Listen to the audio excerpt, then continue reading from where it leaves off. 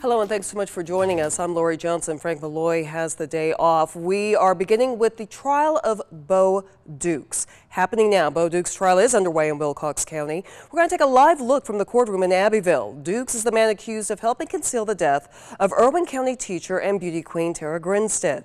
Now, this video is from earlier. Dukes is in the courtroom today with his defense lawyer. Jury selection took up the majority of the day, and opening statements began around 5 o'clock this afternoon.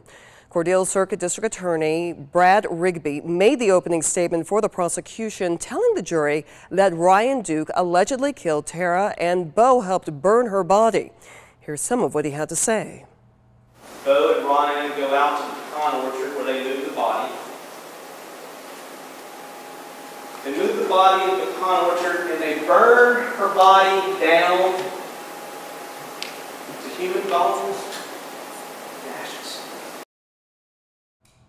Now, the defense then asked the jury to stay focused and reminded them that opening statements are not evidence and that Bo is not charged with burning Tara's body or murdering her in the 4-count indictment. For full coverage of the case, visit our 13WMAZ.com or head over to our YouTube page.